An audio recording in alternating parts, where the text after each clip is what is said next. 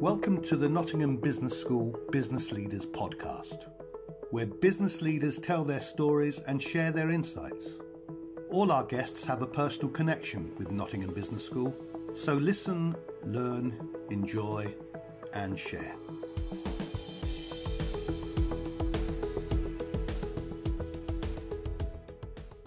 Welcome to the latest episode of the Nottingham Business School Business Leaders Podcast with me, Mike Sassy. Editor and journalist Neil Benson has spent a lifetime in journalism.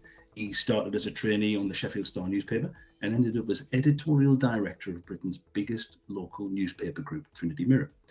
Along the way, he edited both the Newcastle Chronicle and the Coventry Telegraph when they were selling tens of thousands of copies every night. Neil now chairs the Editor's Code of Practice Committee, which sets the professional standards for journalists in the UK. He also lectures on leadership. In recent months, he has published a genuinely fascinating memoir, intriguingly titled, You Can't Libel the Dead. So for listeners who haven't spent a life in journalism, I'll certainly be asking him to explain that one. Neil Benson, welcome to the Nottingham Business School Business Leaders Podcast. Thank you, Mike. So we better get that one out of the way. Explain that book title, You Can't Libel the Dead. Well, it goes back a long way, some 40 plus years, and I was in a classroom receiving a law lecture with a group of other young, wet behind the ears journalists, and the lecturer had sort of terrified us to death about all the legal perils that we might face. But he finished up by saying, hey, but the good news is you can't libel the dead. And so, you know, as a young journalist, that's one of those phrases that is always going to stick with you. And so when I was writing the book, this is wind forward 40 odd years, I was chatting to a friend of mine and he said, oh, you better take care not to land yourself in court. And I said, yeah, but you can't libel the dead. And we looked at each other and we both said, that's got to be the title. And it's a great title. It's a cracking read as well. I mean, you mentioned 40 odd years there. So, you know, half of that time was spent in quite senior leadership roles. Anything you know now that you wish you'd known when you started? Well, I suppose the really big one is I wish that we'd known how devastating the internet was going to be in terms of the industry's business model and how it revolutionised and you could say devastated the industry from my start in the 70s to where we are today. And I think in hindsight, if we'd known that, we'd have probably moved faster and taken some more radical decisions about responding to the challenges of the internet. But I suppose having said that, each time that we restructured our newsrooms, and we, as you know, we did that quite often. I think I was involved in 40 plus restructures over 15 years or so. Each time we were being more radical, trying to take more calculated risks than we'd ever done before. And I think you have to remember that this was an industry that had been in an extremely profitable, steady state for more than 100 years. And we'd never faced anything anywhere near as disruptive or of this magnitude ever before. So I guess that would be the one thing I'd like to have known earlier than I did. I guess from a personal leadership point of view, though, those years of disruption provided a huge professional challenge. And I think that all of us who were involved in it learned a huge amount about how to deal with change, how to lead change, and also how to respond positively to failure, because we were dealing with areas that were brand new to us and we were never going to get 100% of it right. And probably the final thing would be around, as a leader, maintaining team spirit in these extremely testing circumstances. I think that was one of the hardest things, to try and keep people feeling committed and on board. Can a leader prepare for change of that magnitude? I think it's difficult. It was because it's all unknown. There was a feeling within our business that from the senior levels that, oh, this is just a cyclical change and we're used to dealing with those and it'll all sort of wash its way through. I think the first internet revolution around about 2000, it kind of threatened to go up like a rocket, but then, you know, it was a bit of a damp squib really. And that gave a lot of people ammunition to say, this internet is not going to be any different whatsoever. We'll deal with it like we have before. Somebody will pull the plug out. That's right. So when the sort of second coming of the internet, when it really gripped around about 2005, I suppose, there were a lot of naysayers who were saying, no, we spent a lot of money, we didn't need to first time around when it didn't work. So, let's just carry on doing our knitting, which proved to be the wrong call. Yes, and there aren't many papers left now. Really, papers of stature. You look around the industry. What do you think when you look around and see what was and what is now? Well, there's some terrible news in there, but I think there's some hope as well. I guess when I started work at the Sheffield Star, that evening paper was selling 120,000 copies a night. Now, I've not looked at the figures lately, but it's probably about 10% of that. So all the money that was attracted through advertising and the cover price revenue from readers has largely gone. The upside of it all, though, is that the audience now, having declined since the Second World War, in a steady sort of slow decline, the audience now, since the internet's arrived, is bigger than ever. There's more and more people choosing to read local press. I think also through COVID, it became the go-to place to get real, reliable news. The problem is, though, as we both know, that the money doesn't come with it. So that's now the crucial challenge. Okay, so let's go back to your career, back to the early days. There's a line in your book where you say that after a dinner with the Prime Minister, so presumably you were editorial director then, I think it might have been John Major, you can correct me if I'm wrong, you pinched yourself at the success of a working class lad from a Sheffield council estate. Did you not always think you'd be a successful leader right from the start? No, I think that looking back to sort of my sort of school days and college, I sort of tend to push myself to the front a bit and sort of enjoyed being the captain of the team and that sort of thing, house captain. But without really thinking about what that entailed, I think probably just, ego-wise, I just sort of like the idea of it. But it sort of crystallized a bit when I was at journalism school and our lecturer asked the class towards the end of the year that we were there, so what are your ambitions, if you've got any, for your career? And most people were sort of being sort of quite sort of reserved and polite about it. And so I just stuck my hand up and said, well, I'd like to work on a national paper at some point to prove that I could do well at that sort of level, which I saw as being, sort of high at the high end of the industry. And then eventually to edit a regional evening title, because I, as a teenager, I'd worked as a Saturday copy boy on the Greenan, which was the sports edition of the Sheffield Star from about the age of 15. And I absolutely loved the immediacy of evening newspapers. So it wasn't a sort of cast iron belief that being an editor was my destiny. It was more a kind of rough sketch of a career path that I was hoping to follow. And I was fortunate. That's the way it turned out. But I guess I'm the sort of person, I suppose this is like most leaders, really. I need a goal to aim for, to give me a focus, and I just don't like to let things drift. Well, there's an interesting line in your book. You talk. You were in a meeting when the chief executive announced he was going to create this new senior rule, and you thought, wait a minute, I fancy that. It's got my name on it. So as soon as the meeting finishes, you collar him and you say, look, I'm your man. And you say, and I'm guessing it was Newcastle you were at the time, because you say, Shy Benton's getting out. So do all leaders push themselves forward? I think that probably depends what sex you are. There's a lot of research around over the years that shows that male managers tend to have a sort of an overinflated sense of self-belief, while women tend to underrate themselves. So I guess men tend to push themselves forward, and women. Is that not changing though? Is that not changing? I think it. I can only say based on what I've observed. I think there is more.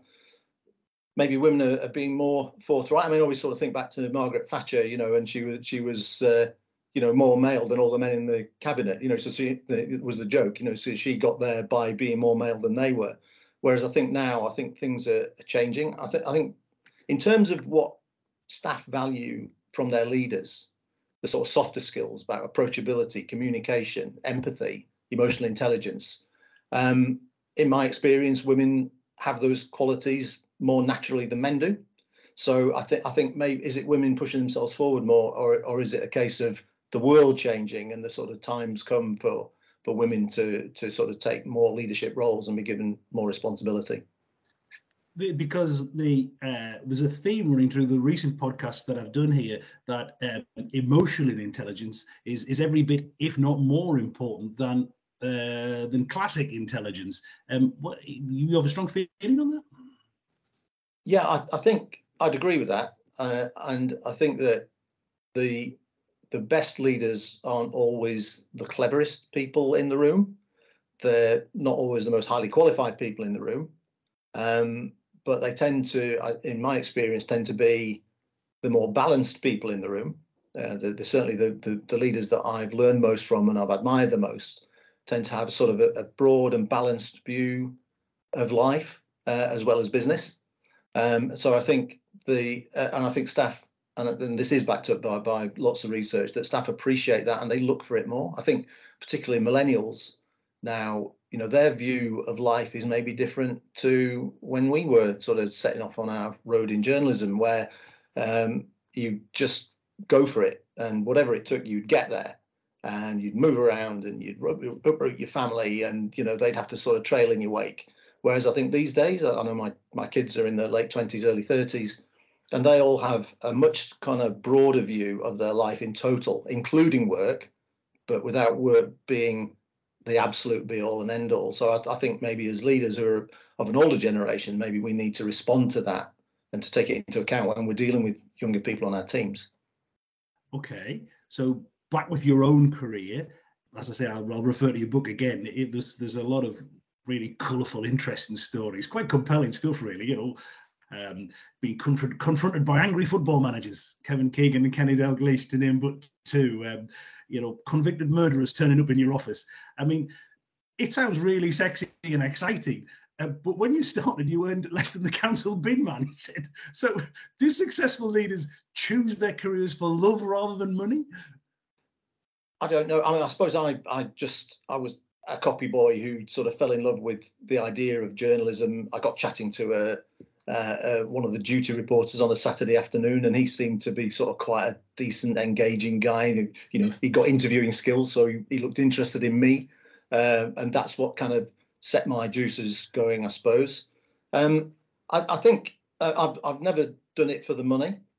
Anybody entering journalism at the sort of the first rung of the ladder would not be doing it for the money, but it can be a great career, and I've been very fortunate in where it's taken me.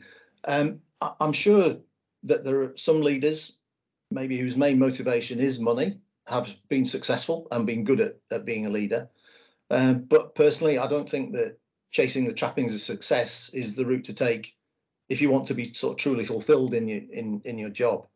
I think doing work that stretches you, that's meaningful, and that you believe is worthwhile is really the route to sustaining yourself and your interest over a long career. You'd advise would-be leaders, people just entering in the first rung of their career, just to go for something they enjoy? I think so. I think there's the same advice that, as editors we give to young want-to-be journalists, what degree should I do? Should it be a journalism degree? No, just go and do a degree that you're interested in. Do something that you're going to enjoy doing for 3 years, and then see where that takes you. And I think journalism, whatever it is that you see is the thing you want to do, is, follow your star. I mean, my son, I had a conversation with him when he was doing work experience on the sports desk of the Manchester Evening News as a 17-year-old. And I drove him into the office each day for a fortnight, and I worked from there and kept out of his way. And we were driving home one night, and he was all enthusiastic. He'd had a really nice interview published in the paper. And I said to him, I laid out all the issues about the industry. It's rocky, it's less predictable, it's, you might find that your job's at risk at some point. And he sat quietly while I gave him the dad talk. And in the end, he said, "Yeah, Dad, but it's all I want to do." And I thought, yeah, you can't argue with that. Follow your star. Is he still doing it? He's just started a new job as head of audience engagement for Mail Online in New York. Oh, right. Well, it's just as well he knew his own mind. Yes, he was right. I was wrong. So you started talking about that generation of that generation of worker, of staff, of people just entering their career. One of the things that that digital revolution, post-COVID fashion has given us is home working, and yet the things that staff, particularly that generation, but staff overall, consistently say they want most from their leaders, from their managers, are the things that are difficult to deliver without face-to-face contact. Your approachability, personal support, human interaction, conversations like the one you've just outlined. So how do modern leaders deal with this kind of problem? This is something that I've spent quite a lot of time working on lately with publishers and other organisations outside the media industry. And there's no doubt, is there, that it's much harder to lead a team when you're working remotely. I've been doing some work recently with journalists based in North Africa, Kenya, Zimbabwe. And if we think in this country that the industry is challenged, then have a look at what they've got to contend with. But dealing with remote teams, sometimes in war zones, I mean, it's incredibly difficult. And trying to keep your team motivated in that circumstance, I mean, that really gave me a sort of sense of perspective. But I guess coming back to the UK, hybrid working is here to stay. It works for people.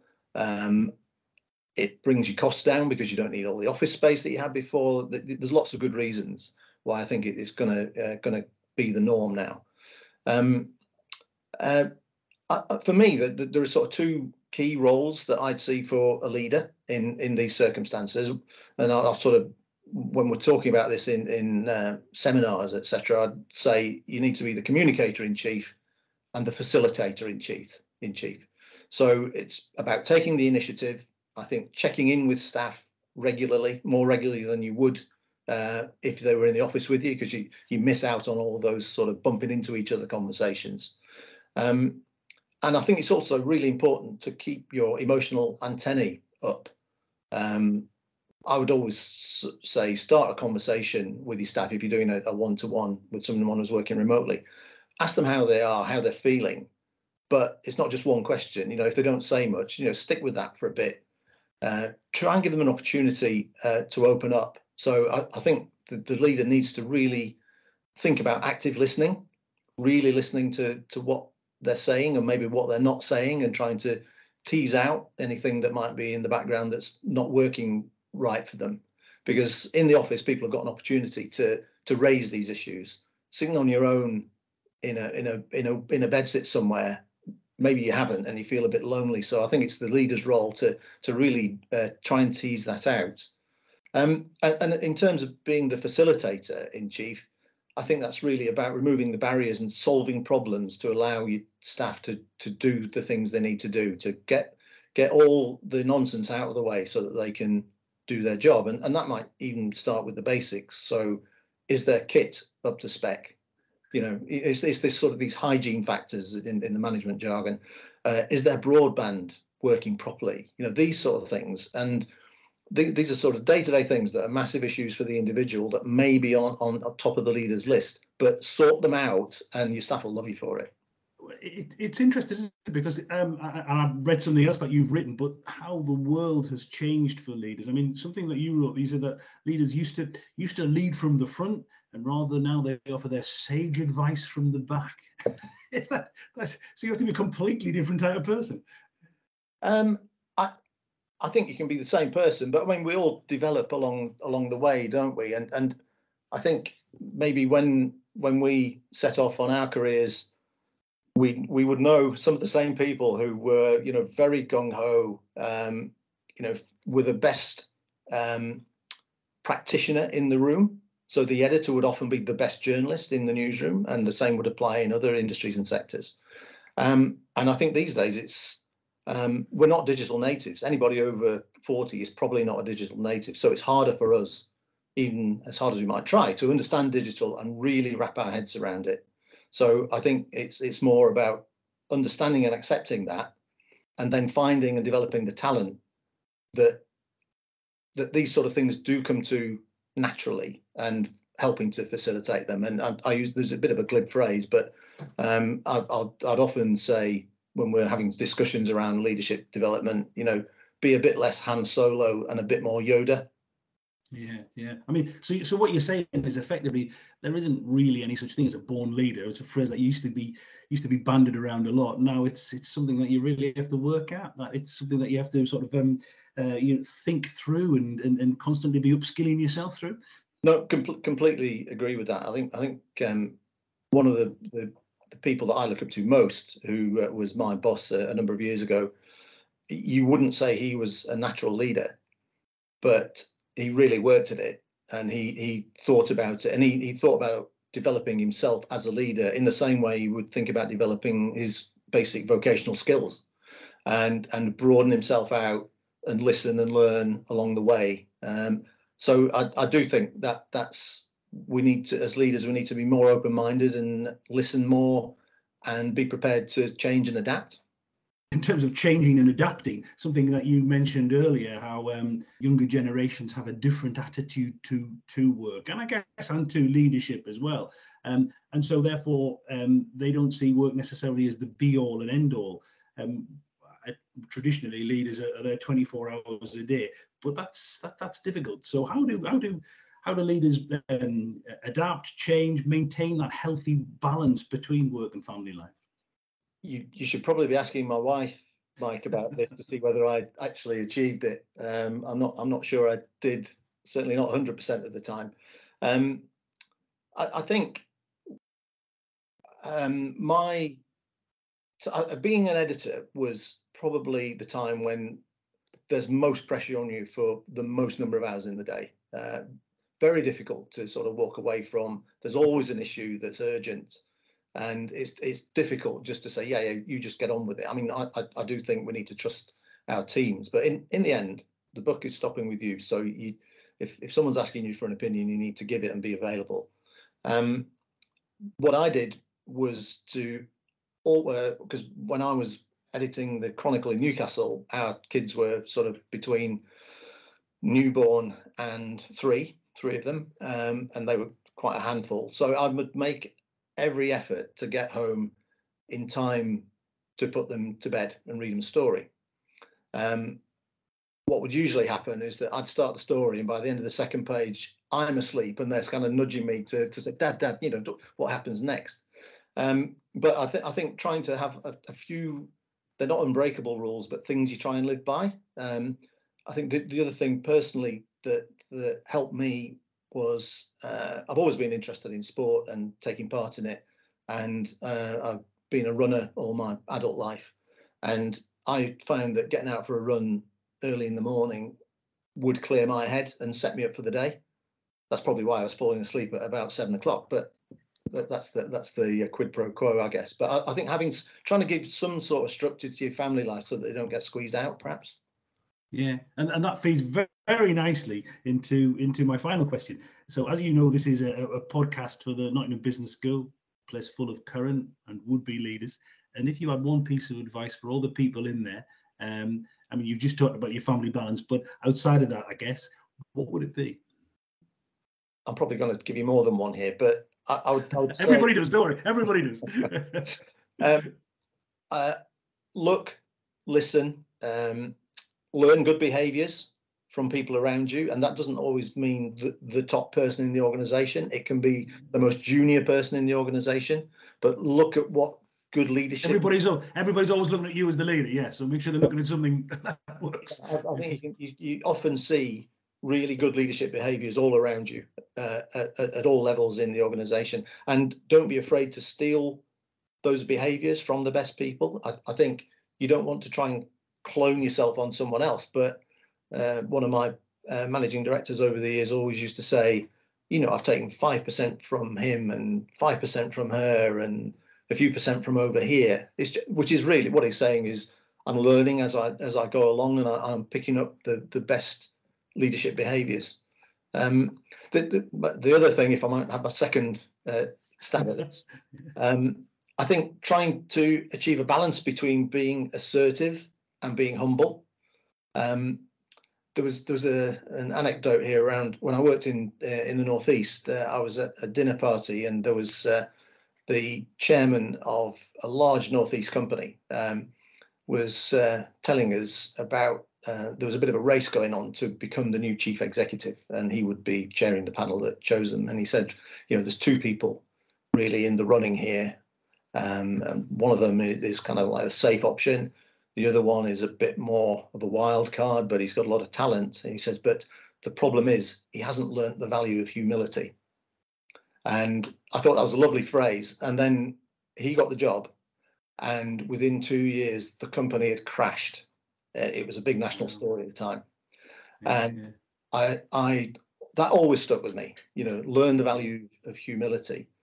But balancing that with being assertive. So there's a definition of assertiveness that I really like. It says that assertiveness is being able to stick up for yourself and others without being a real jerk. And I think that's probably not a bad motto for life.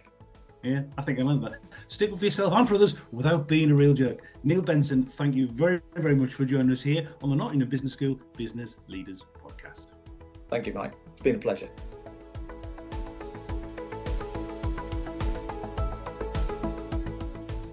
If you enjoyed this episode, then why not check out some of the others that are also available, including those with the Chair of the FA, Debbie Hewitt, broadcaster and entrepreneur David Lloyd, and the Vice-Chancellor of Nottingham Trent University, Professor Edward Peck. The Nottingham Business School Business Leaders Podcast is produced for Nottingham Trent University by Celtic Tiger Productions. Your presenter was Mike Sassy, and your producer was John Collins.